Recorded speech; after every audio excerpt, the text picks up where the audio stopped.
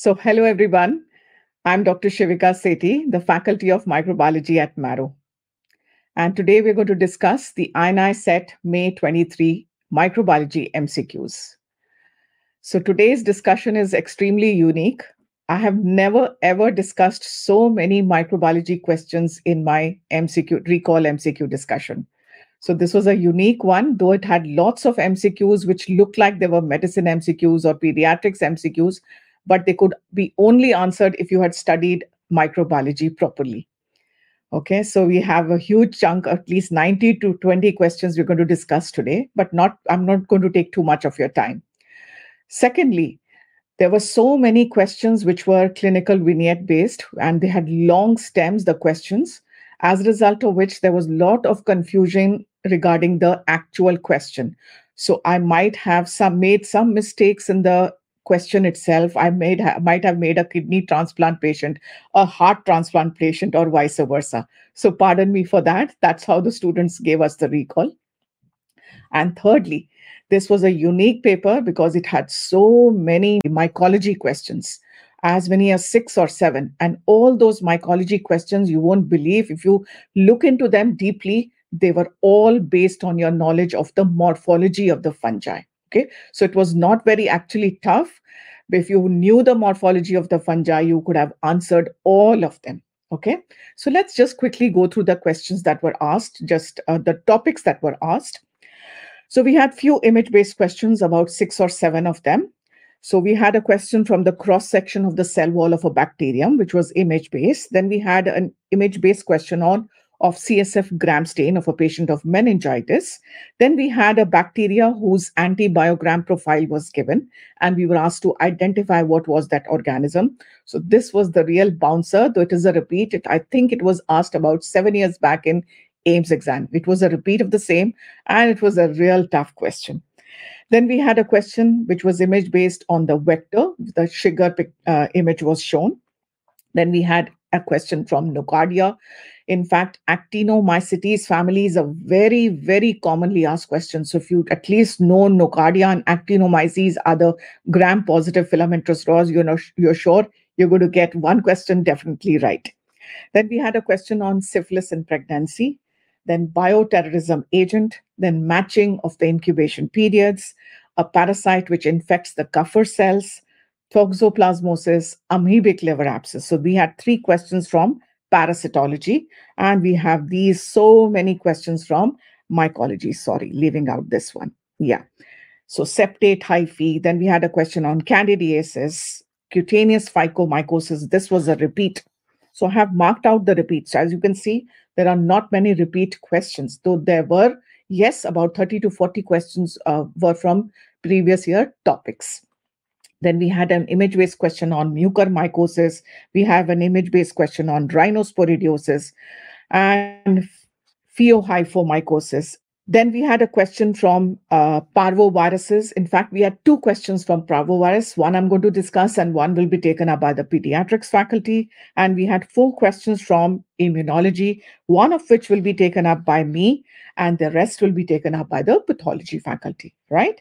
So with that, let's move on to doing the questions. A patient presents with pyrexia of unknown origin. He's suspected of suffering from brucellosis.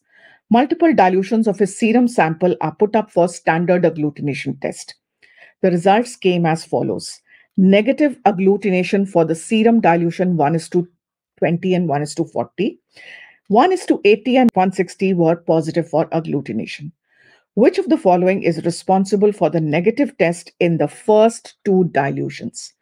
The answer to this question is antibody excess. Okay, I might have got one of these options wrong. Pardon me for that. It's a recall discussion, so we are not sure of the actual options. Right, so how do we answer this question? This is answered by our knowledge on zone phenomenon, also called as the Marek's lattice hypothesis. Marek's lattice hypothesis. So what it says is that in precipitation and agglutination tests, The maximum amount of precipitate or agglutinate is seen only when antigens and antibodies are present in equivalent proportions.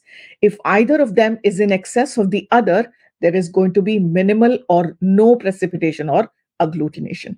So, as we did in this patient, what are we doing? We're putting up the standard agglutination test for brucellosis. So, we have prepared serial dilutions of the patient's serum. One is to 20, one is to 40, one is to 80, one is to 160, one is to 320, and so on. Okay, so we've prepared serial dilutions of the serum, and we are seeing that in these two test tubes, we are seeing positive agglutination, but this agglutination is negative here. I don't know if it was mentioned in the latter two tubes or not, but it was positive in these two. So basically, these are the test tubes in which both antigens and antibodies are present in equivalent proportions. So in standard agglutination test that we use for diagnosis of brucellosis, we are detecting the presence of antibodies. So obviously, what are we going to add? We're going to add the antigen. So in the earlier two test tubes, what is happening is this patient has such a high titer of antibodies against brucella that when we add the antigen, the antibody is much more in excess to the antigen. So also in 1 is to 140 dilution. But with further dilution of the patient's serum, what we are seeing is the antibody concentration starts to get reduced and it becomes in equivalent proportion to the antigen. And that's why we are seeing this type of maximum agglutination, or it would be precipitation in a precipitation test when both of them are present in equivalent proportions.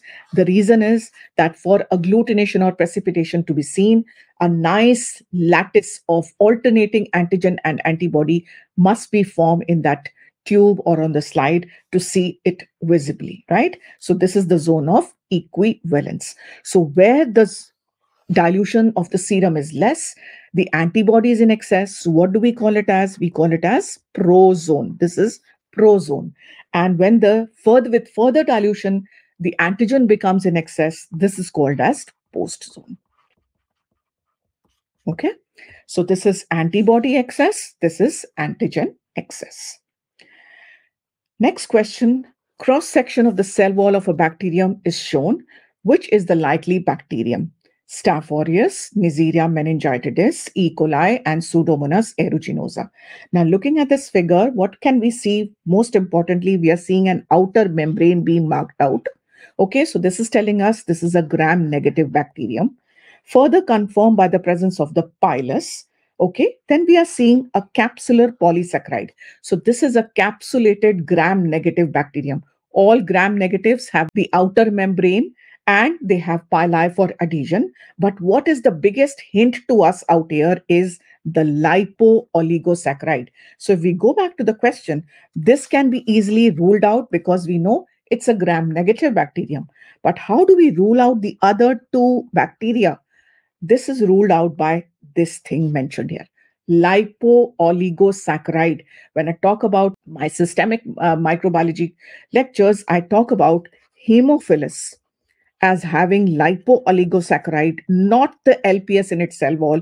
And I talk about both the Neisseria species having the lipo-oligosaccharide in their cell wall.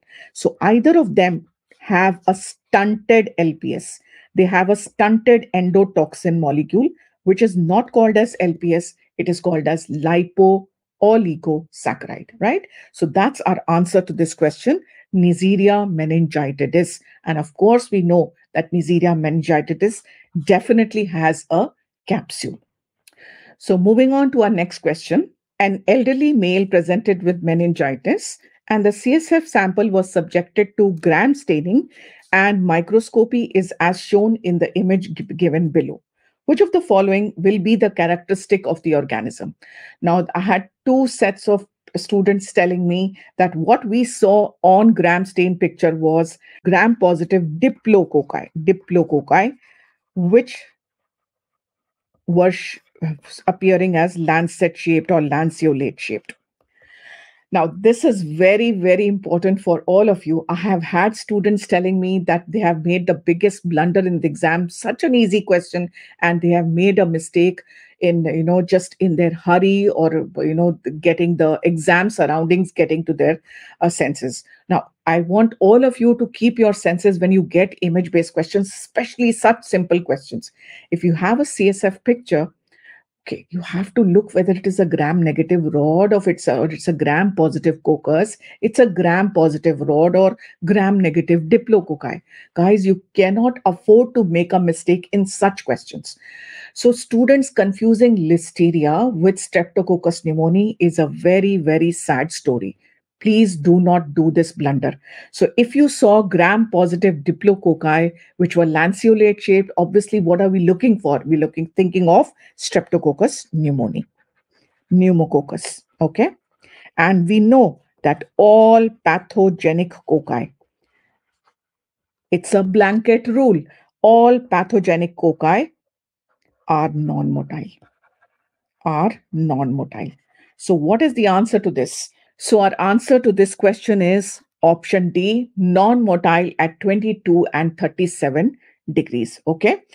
So we move on to, if it was listive, if we saw gram positive rods or gram positive bacilli, as you can see in this picture, obviously, what are we going to think of? An elderly male.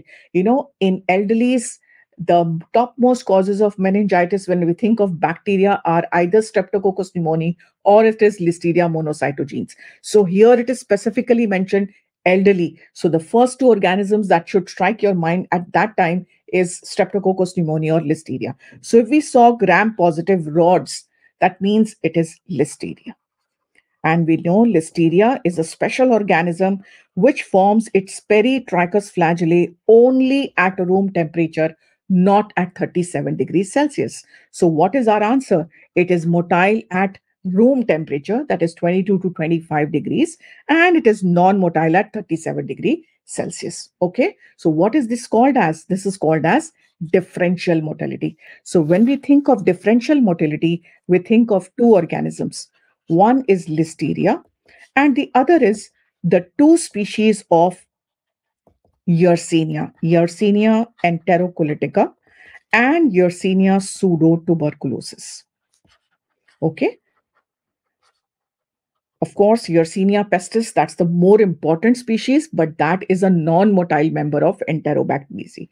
So all these organisms show differential motility. So how we can remember? Differential motility means at room temperature, that is 22 to 25 degrees Celsius, that is room. The word room is ending with M. Remember, they are motile. And at body temperature of 37 degrees Celsius, they are non-motile. Okay. So their peritrichous flagellae. In all these bacteria, there are peritrichous flagellae. These only form at room temperature. They only form at room temperature, not at 37 degrees Celsius. And of course, a special character of listeria is its beautiful tumbling motility or end-on-end motility. So that's a lovely picture that I picked up from the internet. That is what is called as end-on-end motility or tumbling motility. I hope you all remember Jack and Jill came tumbling down in that rhyme. So they tumbled down the mountain. Okay, we move on to our next question. An isolate from a cancer patient in a critical care unit is found to be resistant to meropenem and aminoglycosides and sensitive to cotrimoxazole and ticarcillin clavulanic acid. What is the likely microorganisms? This I would consider as one of the toughest question of microbiology in this paper. And actually, it is a repeat. As I said earlier, this has been asked about 7 years back in the AIMS exam. I distinctly remember looking up the book at that time. Even I was stumped by this question. Okay. So what is the likely organism which is having inherent resistance to meropenem as well as aminoglycosides? This is a unique bacterium. What is the answer? It is Tenotrophomonas. Okay. Right. I think the question did also mention that they are it's a gram negative rod or a gram negative bacillus. Unfortunately, all these are gram-negative rods. Of course, Acinetobacter is a gram-negative Coccobacillus. So that could have been ruled out by the morphology mentioned. It's a gram-negative Coccobacillus, not a gram-negative bacillus, right? But answer to this is Stenotrophomonas maltophilia.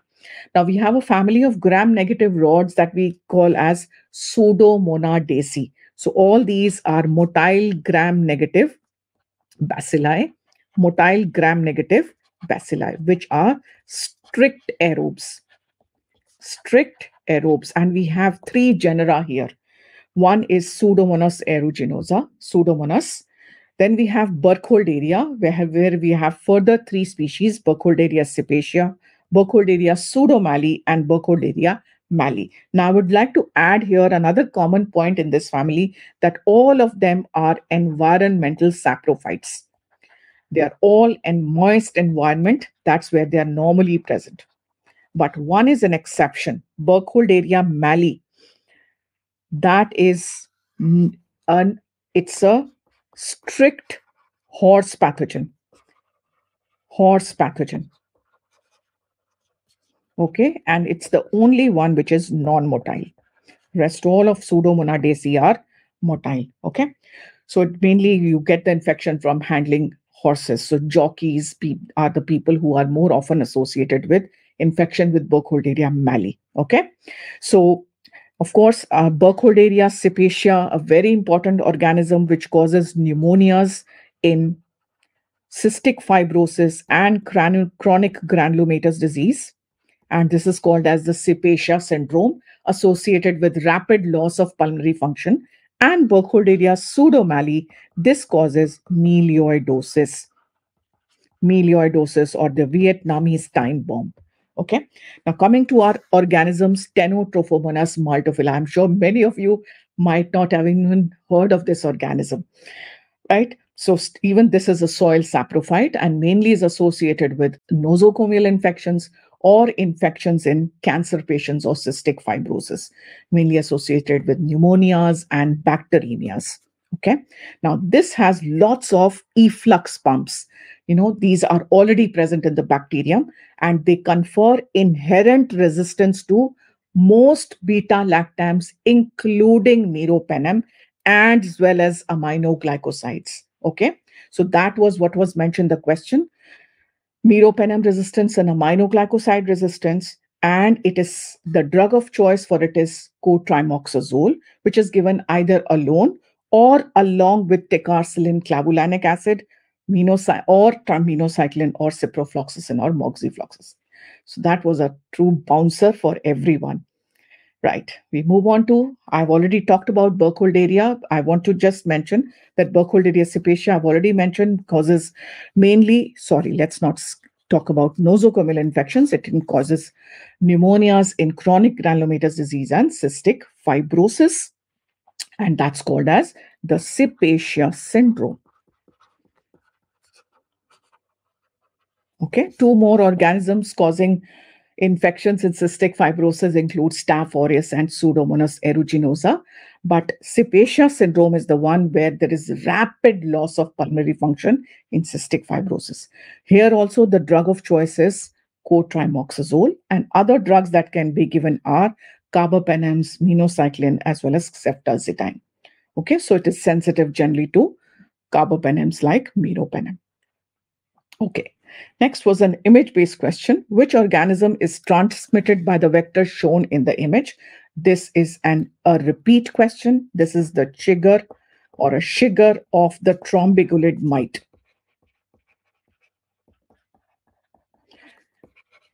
Sugar of the trombigulid mite. And what does it transmit? Of course, the causative agent of scrub typhus, that is Orientia. Okay. Kaisanur forest disease, this is transmitted by hard tick. Chandipura virus is transmitted by sandfly, and anaplasma is transmitted again by hard tick. Okay. Right. Now, scrub typhus is very, very important disease.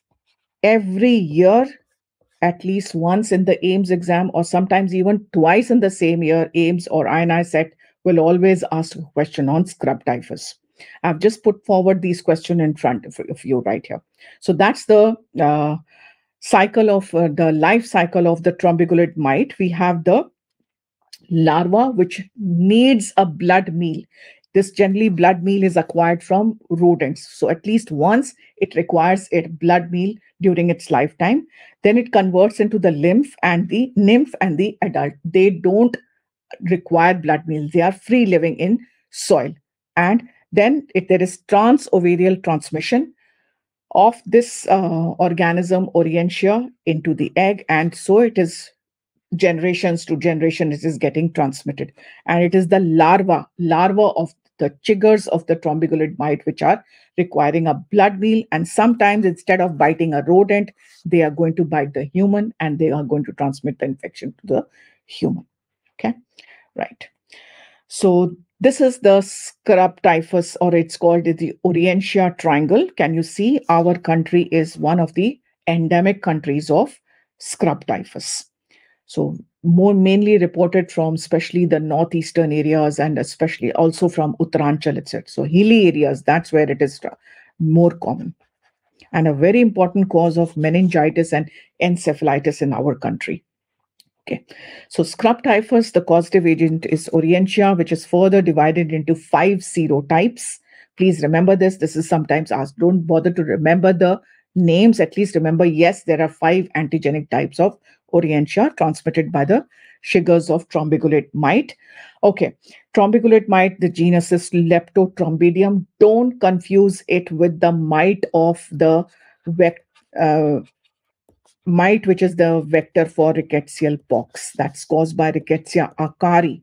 This is a totally different mite, and that is called as the gamma sid mite. And it's not transmitted by the larval stage there.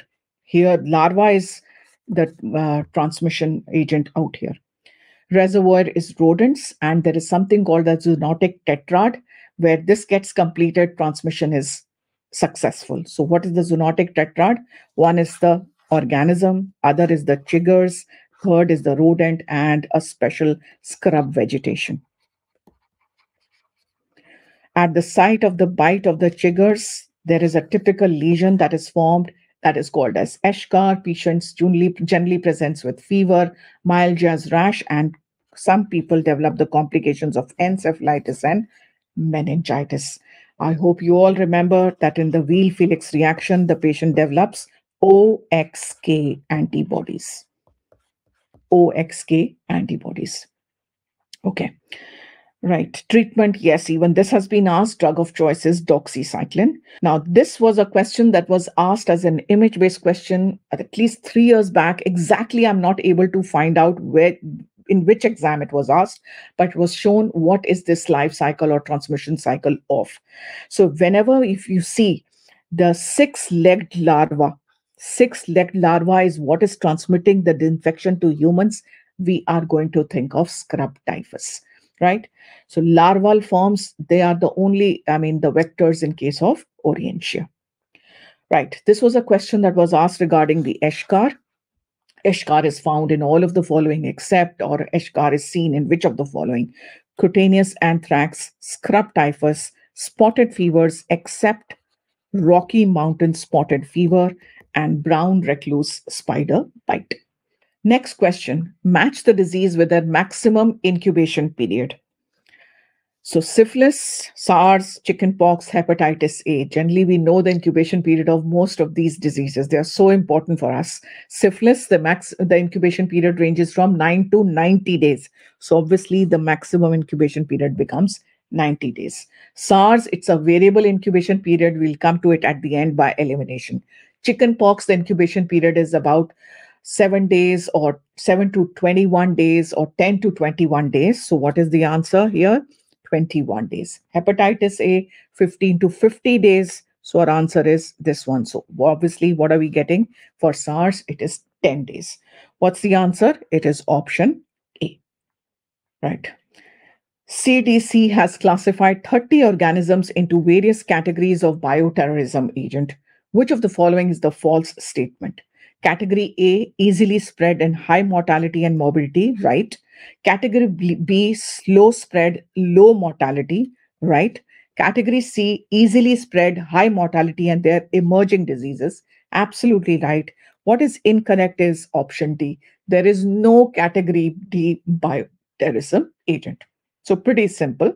So, the Center of Disease Control, whatever organisms can be used as bioterrorism agent, have been classified into three groups A, B, and C. So, category A contains those agents which are easily disseminated or transmitted from person to person. They are associated with high mortality and morbidity rates. They can cause public panic and social disruption, and they require special action for public health preparedness. So, government authorities need to get into action. In category B, we have agents which are moderately easy to disseminate. They are associated with moderate morbidity and low mortality rates, and they require specific enhancements of the CDC's diagnostic capacity and enhanced disease surveillance. Category C are easily disseminated agents which are associated with high mortality and morbidity, and these are emerging pathogens, right? So, if you remember category A and category C, you can come on to the category B. Category B contains the highest number. So category A contains Bacillus anthracis, Yersinia pestis, Francisella tularensis. These are the three bacteria. Then we have a toxin, the botulinum toxin. Then we have two viruses, the smallpox virus and viral hemorrhagic fevers, which are associated with high mortality rates. Not any.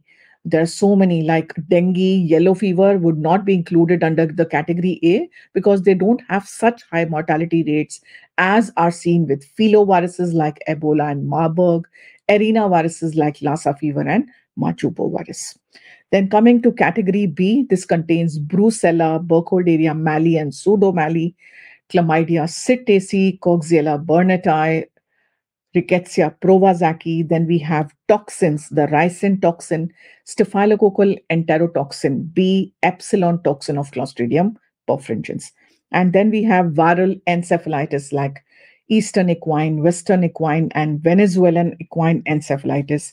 Food safety threats like Salmonella, E. coli, O157H7, Shigella, and water safety threats like Vibrio cholerae and Cryptosporidium. In category C, we have the Nipah virus and the Hendra virus, right? So we don't have any category D bioterrorism agent. A pregnant female came for her antenatal checkup. She gives a history of stillbirth at 28 weeks of gestation a year back. She also gives a history of having multiple sexual partners and vaguely remembers having painless ulcer or ulcers, I'm not sure on that, sometime before her last pregnancy.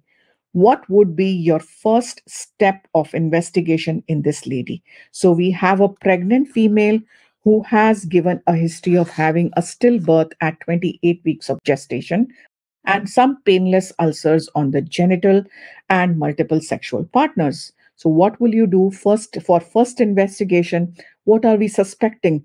We are suspecting syphilis in this female because there is a history of stillbirth. Because syphilis, it can lead to syphilis in pregnancy, can lead to stillbirths.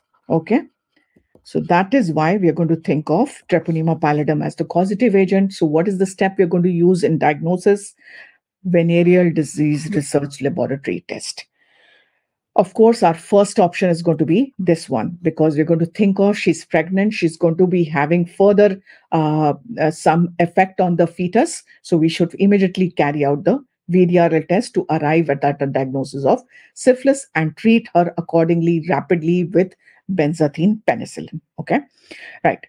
So microscopy of the ulcer scrape would not be possible because those would have already been healed. Culture is also not possible because we don't have specimen from where we can get the, scraping or anything like that. And even culture is not a routine method for diagnosis of syphilis because it's a difficult to culture. It's an obligate intracellular, non-cultivable on cell-free media, and culture is only possible on rabbit testes. So our answer here is VDRL test.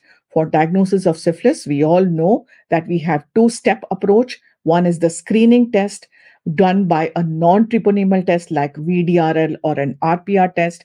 When this comes reactive, then we are going to confirm with a treponemal test commonly used are the TPHA or the TPPA. Okay.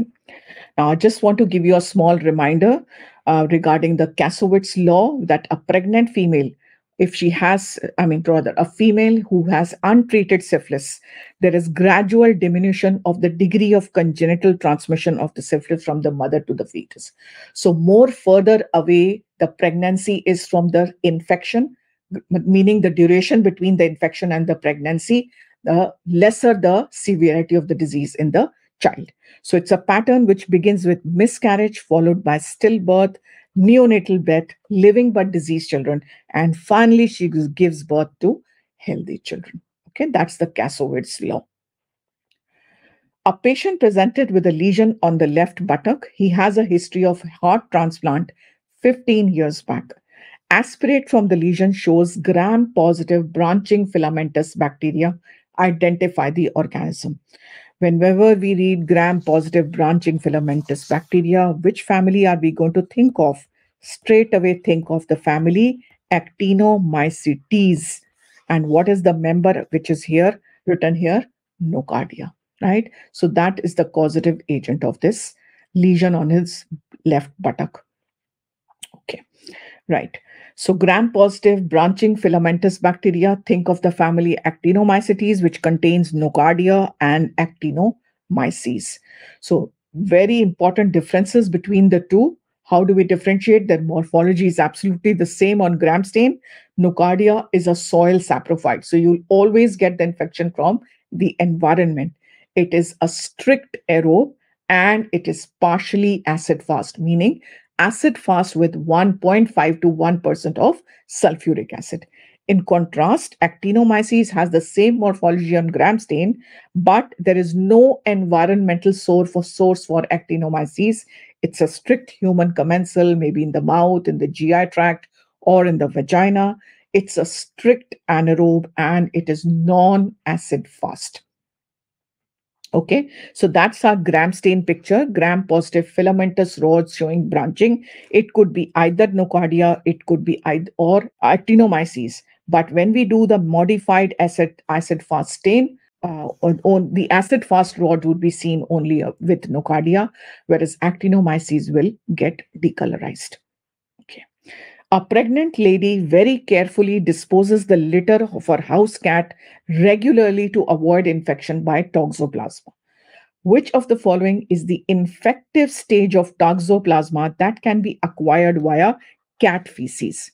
Bradyzoids, tissue cysts, oocysts, and tachyzoids. What is the answer? Oocyst. Oocyst is that infective form which can be acquired by handling cats. Okay. So here is the life cycle of toxoplasma. That's the mode of transmission.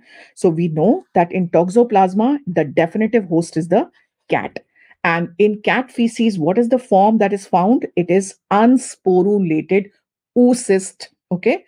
This in the next 3 to 4 days becomes sporulated to become the infective form for man. So directly from cat feces, we cannot get infection. Only when the egg, the oocyst remains in the environment, it develops sporozoites in it and becomes infective to man.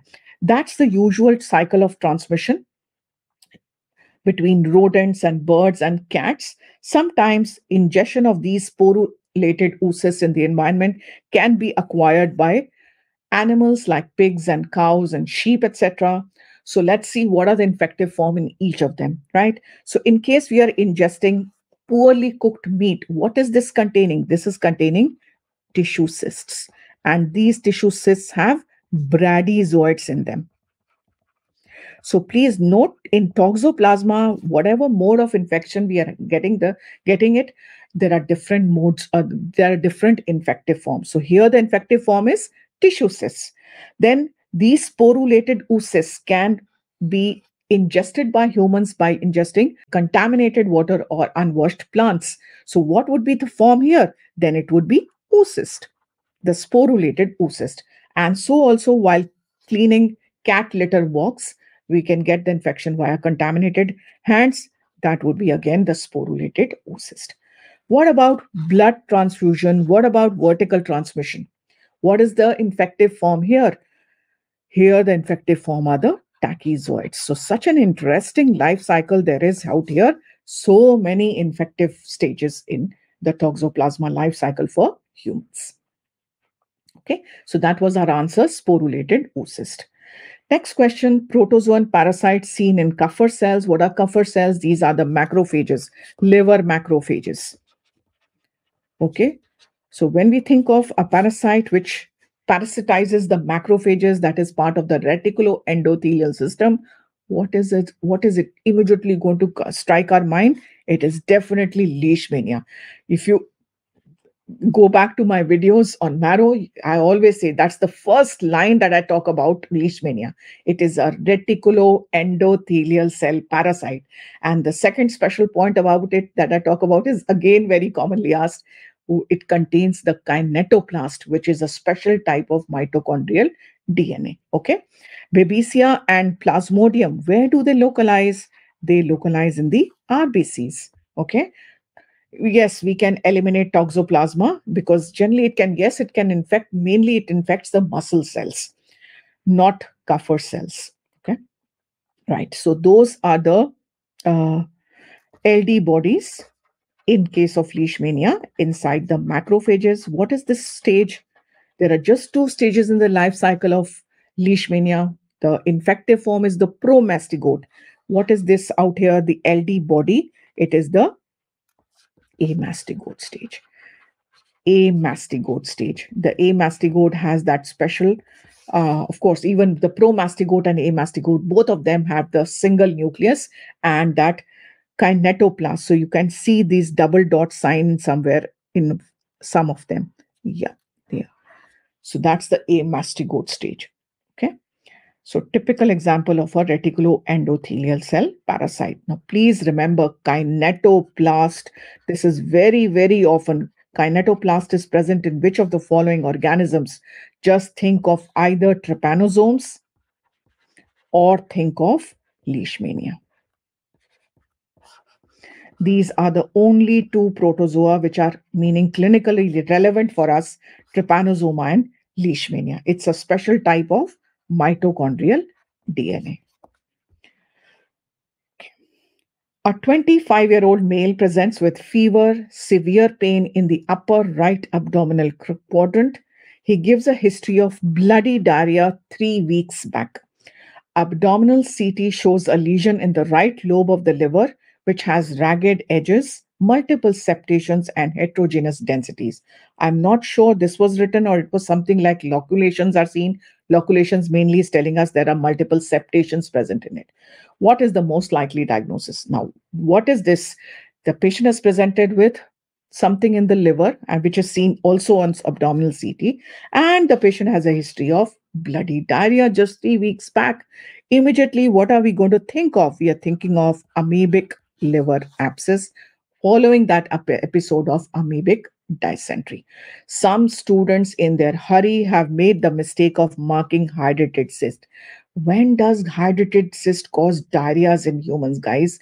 No, it is just acquired by handling dog feces, and straight away you're going to land up with the hydrated cyst with no episode of diarrhea. Okay.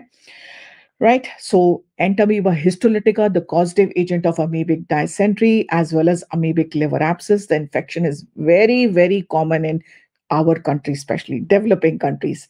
Fecal-oral transmission, most of the infections remain asymptomatic. And 10 to 20% of symptomatic develop amoebic dysentery and invasive diarrhea, where the trophozoites invade the colonic mucosa, leading to the flask-shaped or water bottle ulcers. Patient presents with fever, diarrhea, and dysentery. And diagnosis can be done by stool PCR or antigen detection or stool microscopy or by stool culture. Okay. But a small percentage, especially in males in comparison to female, look at the ratio 10:1. This in these males, what happens is the trophozoites enter the portal circulation and produce those proteolytic enzymes in the liver, leading to amoebic liver abscess, most commonly seen in the right lobe of the liver, and whereby the patient presents with, so after an episode, 2 to 3 weeks after that episode of dysentery, patient presents with fever or a pain or heaviness or lump in the hypochondrium or tender hepatomegaly. And these, the diagnosis here is primarily carried out by demonstrating leukocytosis along with elevated liver enzymes, and serology along with imaging like ultrasound and CT scan. Okay. By serology, we are detecting the antibodies, and by imaging, of course, we are detecting the abscess. Right. So our answer to this was amoebic liver abscess. A 60-year-old female from South India came with complaints of blood tinged nasal discharge and sometimes epistaxis. The examination revealed pink colored exophytic mass from the right nostril. Sorry, it should be the left nostril, according to the picture. The patient's image and histopathology are given. What is your diagnosis? Okay, so South India is endemic for rhinosporidiosis. This is that exophytic mass, the nasal polyp. And on microscopy, what are we seeing? We are seeing the sporangia, which are filled with endospores. Sporangia filled with endospores. It looks quite similar to what we see in coccidioides also. But in coccidioides, generally, coccidioides anyway is not reported from our country. So this is our country. Our diagnosis is rhinosporidiosis. Okay. In mucormycosis, we would not see these endosporangia. We would see aseptate ribbon-like hyphae. And in rhinoscleroma, we would not see these structures. Okay. What would we see? We would see Mikulic cells. Okay. So I'll just come to rhinoscleroma. Okay. So those are some pictures of rhinosporidiosis, not just in the nose, but these similar polyps can arise in the mucosa of the oral cavity, the respiratory tract, or even in the conjunctiva, and even rarely in the vaginal mucosa of the genital tract. Okay. So those are the sporangia filled with endospores. Then coming to rhinoscleroma, this is caused by a bacterium, right? Before that, let me just go back. I just wanted to tell you that Rhinosporidium seaberry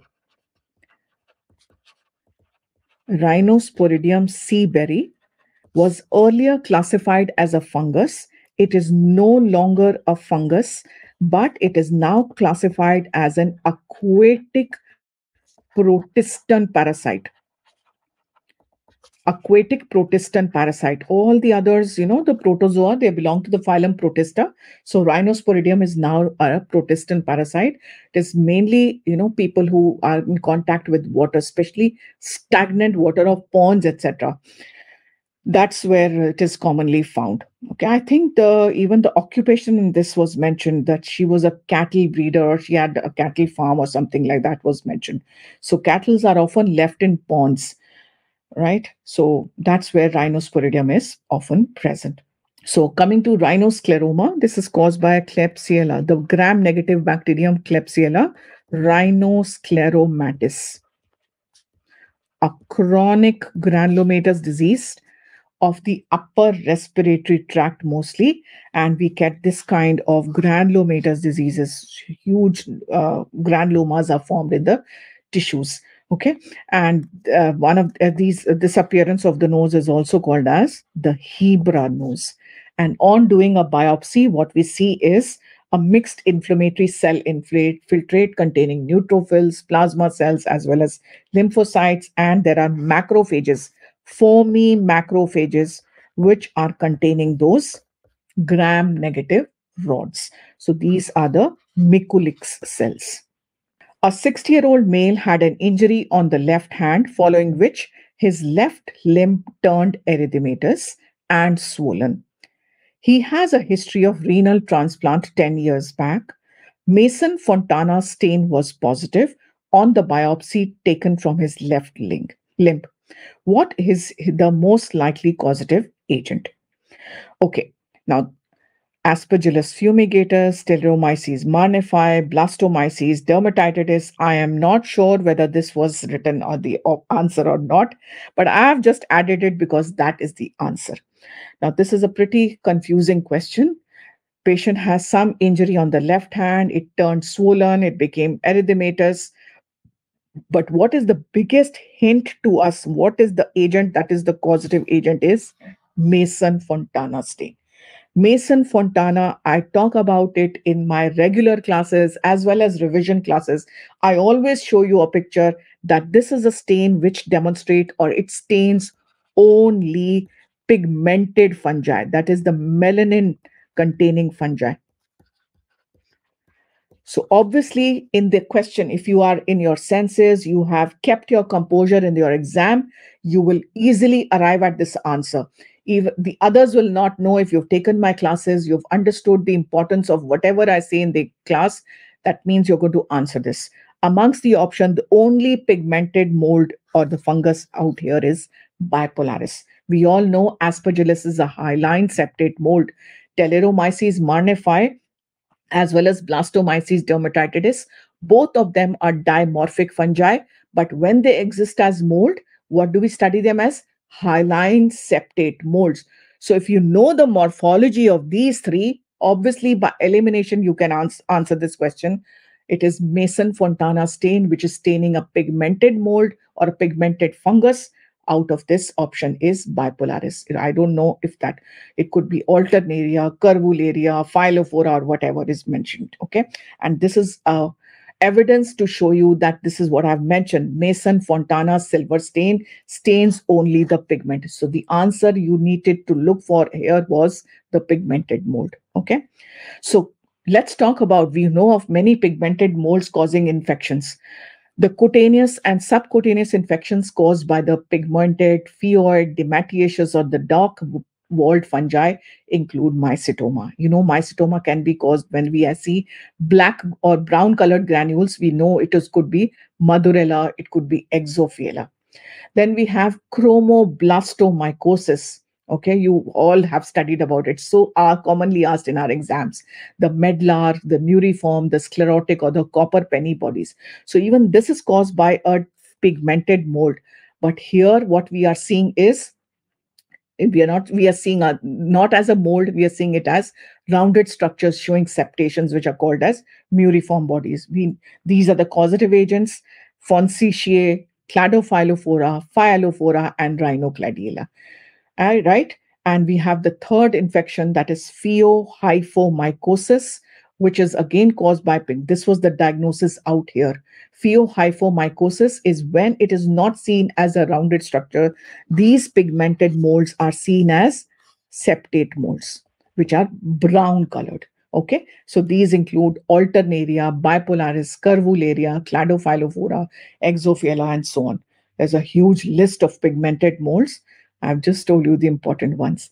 So please remember this table. It's very, very important. Pigmented molds, what all diseases do they cause? Here they are appearing as molds. Here they are appearing as rounded structures. And mycetoma has a totally different macroscopic appearance, that swellings with the sinuses and the granules are seen.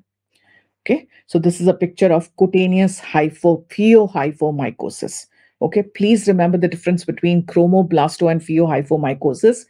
Both of them may look the same, but in chromoblasto, we are seeing them as rounded structures. In pheohyphomycosis, we are seeing them as mold forms. Okay, so in this question, let's go back to the question out here. Yeah, so the biggest hint was the Mason Fontana's stain. Okay, those are some pictures. So these are the brown colored pigmented hyphae which are seen on hematoxylin and eosine stain, and that is our Mason Fontana's stain. Any silver stain always stains the organism black. A patient with a history of bone marrow transplant presented with cough, chest heaviness for the last 2 weeks.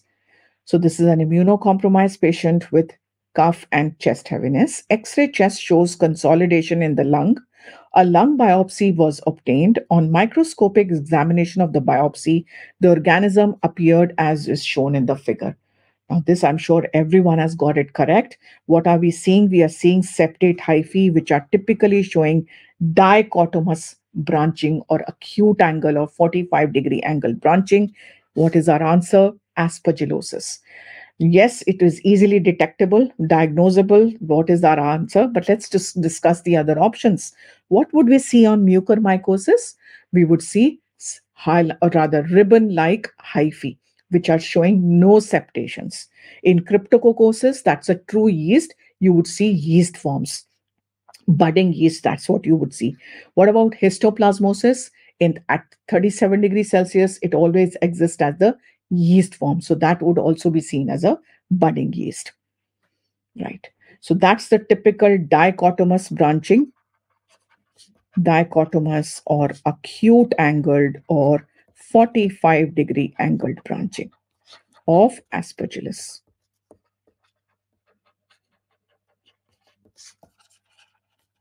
right? Okay. So these are further few pictures of the beautiful 45-degree angle branching. You can see it here also. You can see it here also. And what is special about Aspergillus? Why is any kind of invasive Aspergillus is a very, very dangerous disease? It's an emergency because it is angio-invasive. So you can see here angio-invasiveness. So you can see those hyphal forms even in the blood vessels. So remember, there are two angio-invasive fungi. One is Aspergillus, the other one are the mucorales, which cause mucormycosis, mucorales.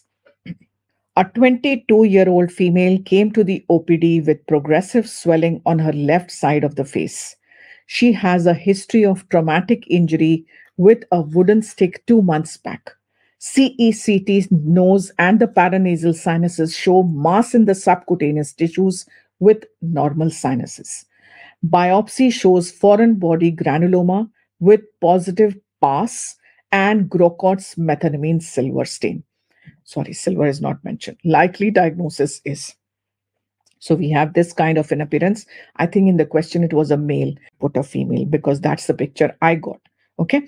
So the hint to the answer is the positive PAS and the positive Grocot's methenamine. Grocot's methenamine silver is a typical stain which stains the fungi. It stains the fungi. And which is the fungal disease out here? None except phycomycosis. Phycomycosis is the other name for mucormycosis or zygomycosis. Okay, latest name is mucormycosis. Older names were zygomycosis or phycomycosis. Okay, so this is not the usual mucormycosis, which is rhino-oculocerebral mucormycosis. It's a very rare illness. This patient must have been a diabetic or maybe on high dose steroids. That's why she's developed after that wooden stick injury this cutaneous mucormycosis. Okay, so our answer here is option B.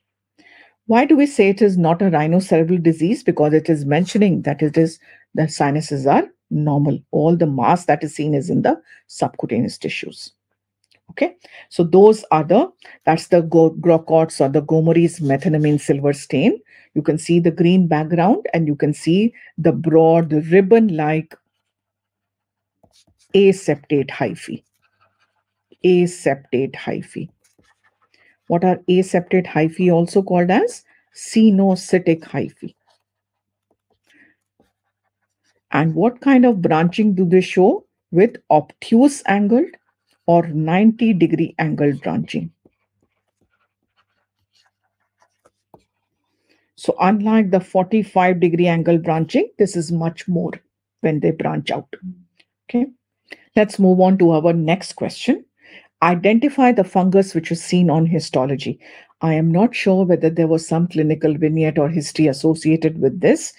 I know it was an image-based question, and here what we are seeing are these broad ribbon-like hyphae, okay, and no with no septations. Because what are options that I've got are all these are the options which are the answer. So most likely this was a multiple correct question. Aspergillus is the only one which is a has septate hyphae. All the others, Mucor, Conidiobolus, as well as Basidiobolus, have broad ribbon-like hyphae which have no septations. Right? You might not have heard of Conidiobolus and Basidiobolus, but people who have taken my lectures on marrow would have been aware that right at the end of subcutaneous fungal infections. I've discussed about these two organisms, right? I'll show you the evidence of the same. So the phylum Glomerulomycetes, this contains all the aseptate molds, which reproduce asexually by the formation of sporangiospores, and sexual spores are the zygospores. Okay. This phylum is further having two members, mucorales and entomophthalales. So mucorales are causing mucormycosis, zygomycosis, or phycomycosis, and those are the examples: Rhizopus, mucor, rhizomucor, saxenia, lichthemia, apophysomyces, etc. And entomophthalales cause entomophthoromycosis, which is conidiobolomycosis and basidiobolomycosis. Okay, these are very rare conditions, and they are very, very sad conditions. If you Google search a couple of pictures of these conidiobolo or basidiobolomycosis, you're going to be shocked seeing those pictures. I'm not sure if this picture actually was shown in the exam or not. Okay, right. So this is evidence as to why talking about entomophthalmycosis. So we've talked about order Entomophthalales. I've talked about Basidiobolus and Conidiobolus, and I've talked about phylum Glomerulomycetes, which are aseptate hyphae, talking about these Entomophthalales and mucorales. So our answer to this was multiple correct: mucor, Conidiobolus, and Basidiobolus. An elderly diabetic male on immunosuppressive therapy for kidney transplant 10 years ago presents with cough and dyspnea for the last 1 week. Sputum microscopy grows gram-positive budding yeast and pseudohyphae. What is the likely diagnosis? Of course, amongst the options, candidiasis, aspergillosis, mucormycosis, information not enough to make a diagnosis. My answer would be invasive candidiasis, because I know aspergillus does not exist as yeast, mucormycosis does not show yeast form, they show molds, they are all mold forms, whereas candida can generally exist as it's a yeast-like fungus, which forms yeasts, and pseudohyphae, which are a series of buds which have failed to separate from the parent cell. Okay, and rarely a few of them may also form the true hyphae, which are called as germ tubes. Okay, so our answer here is option A. Information is not enough to make a diagnosis, even that's a tempting question option. But here, what rules that out is the presence of pseudohyphae in the sputum specimen. Had it just been a commensal, had Candida being just present as a commensal, we would have just seen the yeast form. If we are seeing pseudohyphae, it is showing that there is invasion occurring, and hence our answer is invasive candidiasis. Right? So these are the yeasts along with pseudohyphae. Pseudohyphae are a series of buds which have failed to separate from the parent cell, given off another bud, given off another bud, and so on.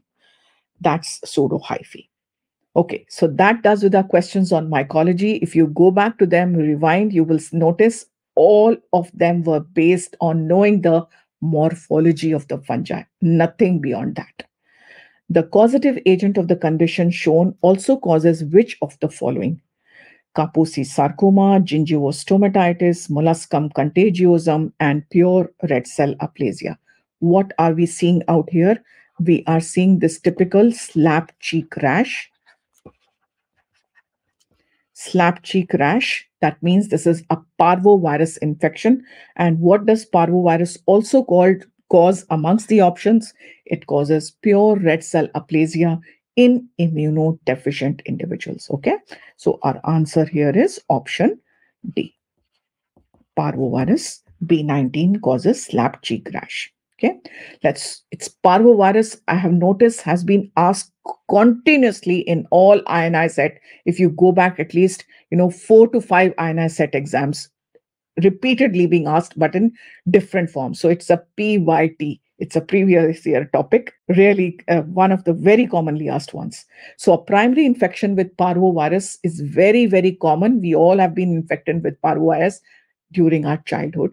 Usually it's an asymptomatic infection, but when symptomatic, it can cause in different age groups so many manifestations. So in healthy children, it causes fifth disease or erythema infectiosum, which is characteristically associated with a slap cheek rash on the face and a lacy rash on the extremities, along with fever and joint pains. Older children, when they have a primary infection, they get a disease called as papillopurpuric gloves and socks syndrome. This was a question in last time, November AIMS. In adults, a primary infections can present as acute symmetric small joint arthropathies, which is generally self-limited. In patients suffering with hemolytic anemia, like hereditary spherocytosis, thalassemias, or sickle cell anemia, it causes aplastic crisis. In immunodeficient individual, the infection of RBCs is uncontrolled because there is its immunodeficiency. Hence, the patient develops pure red cell aplasia. And finally, a primary infection in pregnancy, especially in the first half of pregnancy, unfortunate transmission in 30 to 33% of cases to the fetus, leading to non-immune fetal hydrops. Okay, so remember, it is always a primary infection with parvovirus, not otherwise. Okay, right. So that brings us to the end of our discussion of the INI-CET May 23 exams. Bye bye.